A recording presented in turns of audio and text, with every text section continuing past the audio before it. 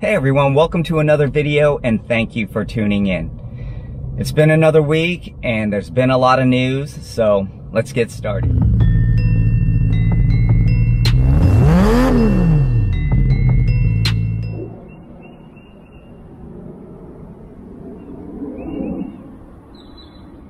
Alright, well unfortunately the thing that made a lot of headlines this past week is the crash that occurred in Texas, where a Tesla Model S, a 2019 Tesla Model S, crashed into a tree, and unfortunately 2 people died as a result of that accident.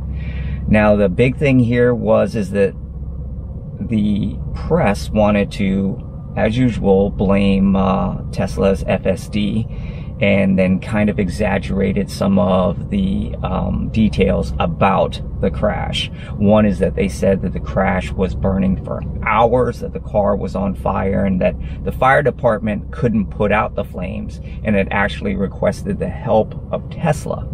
Obviously, that's not true. A fire chief that was on scene responded to those original reports and said that, you know, the fire was actually put out in 2 to 3 minutes, and, you know, that they never needed the assistance of Tesla or anybody else in putting out the fire. So again, more information is coming out about that. And the sad part about this is that 2 people lost their lives during this crash. So that's just always tragic. So my thoughts and prayers go out to the family and friends of those individuals.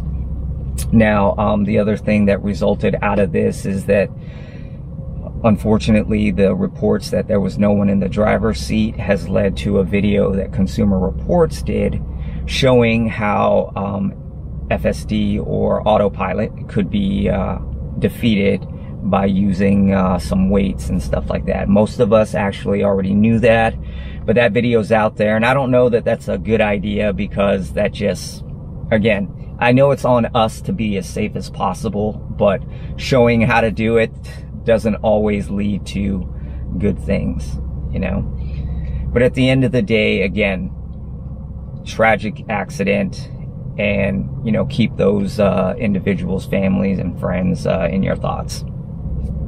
Now, moving on to new releases this week as far as electric vehicles go. The Audi A6 has debuted, and even though it's a concept car, it has some credibility because Audi has done a good job of releasing vehicles that are pretty close to their concept. Now, the takeaway from the A6 is going to be, it's packed with features, but I think the most interesting thing about this vehicle that you should know about is the fact that the headlights, or all the lights around the vehicle, actually can project things out, like puddle lights. So when you use a turn signal, it's going to project a turn arrow on the ground that shows which direction you're going. The headlights, apparently you're going to be able to play video games with the headlights while you're charging your vehicle or it's in park. You can project onto a wall and use your phone to play video games. So that's pretty cool. That's a new feature that, you know, I think is going to be increasingly more popular as more electric vehicles come out, that the lights are going to be a key factor in showcasing its technology. You know, whether it be the ambient lighting inside, headlights, projector lights. But I think it's going to be something that most manufacturers capitalize on. Moving on to other vehicles that debuted, XPeng put out their P5. Now, it's a smaller version of their P7, but again, the big thing that you should know about in the P5 is that they're highlighting their LiDAR technology for their autonomous driving. So they're actually going the opposite way of Tesla.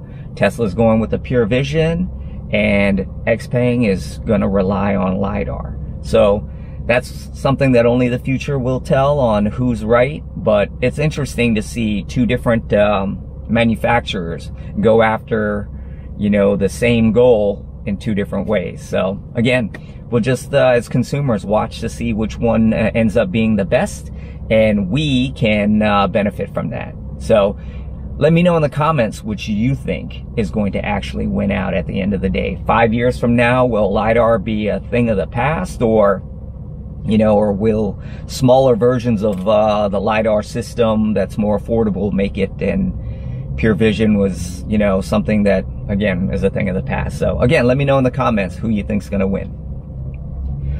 Also this week, the Shanghai Auto show went on, and one of the vehicles that XPeng put out there as well is the flying car. Yes, and a lot of these flying cars are basically termed as VTOL, which is vertical takeoff and landing vehicles, and they showcased their flying car, which looks amazing. I can't wait for that to happen. I'm a little scared, but I'd be the first one in it trying to essentially crash it, I guess, is what I would do. But I would love to give my try at driving a flying car. Now, if you think this is so far off in the future, it may be, but it seems like people are really trying to get to this a lot quicker than in past years. And if you don't believe it, take a look at the flying car races that a company in Australia is trying to organize for later this year. Yep, that's right.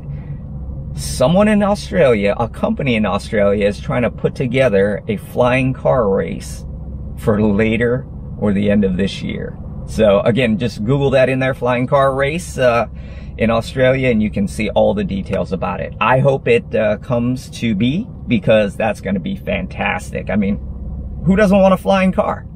Yeah. Talking about the Shanghai Auto Show and some of the vehicles that debuted there, GM is working with a company there that produces a vehicle called the Mini. Now, they've been working with this company for, I want to say, the past couple years, and the Mini has been doing really well.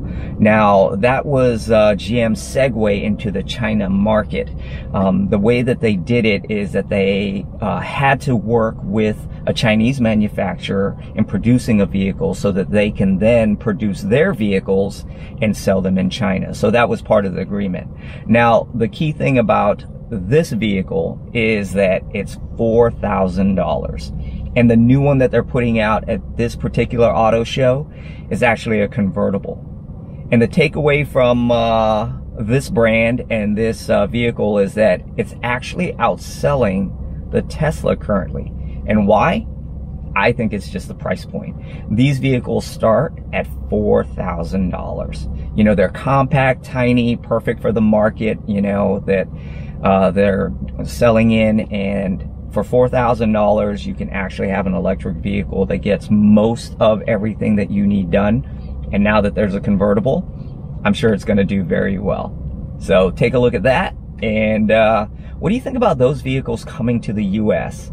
I think in a few years, I think that's going to happen. Some of those vehicles are definitely going to make their way across the pond, and we should be able to purchase some of those. Are you guys interested in that, or do you think those are only going to be, you know, kind of side markets, and that we'll stick with our domestic brands? So again, let me know in the comments if you think that Chinese vehicles are going to be popular here in a couple years. Now, staying with new vehicles debuts, Toyota has put out their BZ4X. I know that's a lot. BZ4X. It is a crossover SUV, and it looks great. But the quick takeaway from this, along with all the other stuff that, you know, it's always packed with, just like every other vehicle, is that it has a yoke steering wheel. So that's pretty interesting to see that another auto manufacturer is now going toward a yoke steering wheel. So interesting. All right, well, moving on to other brands, Rivian has put out their insurance. Yes, they are following suit like Tesla, and they will have their own insurance that they'll offer to customers. It's going to cover a wide variety of things, including, boats, I believe, and ATVs. It's like an adventure coverage kind of thing. So that's pretty interesting to see that another manufacturer is trying to branch out into different aspects of the auto industry. So we'll see how successful that's going to be, and only time will tell on that one. The last bit of news that I have is that SpaceX Crew 2 successfully launched. Congratulations. And again, we are making space travel seem mundane, which is just crazy to me to think that putting people in space is starting to feel kind of normal. That's amazing. So it's successful launch. It was a 1-day delay, but they did launch Friday and everything went smoothly.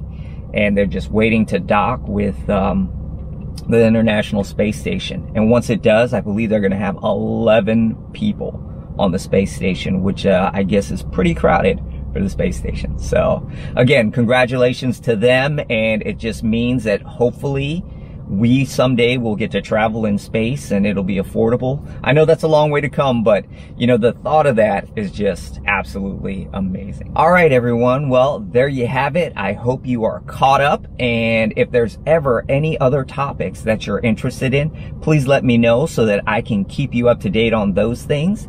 And as always, go to your car meets, have fun with your mods, and enjoy what you have. We will see you on the next video. Thank you, everyone.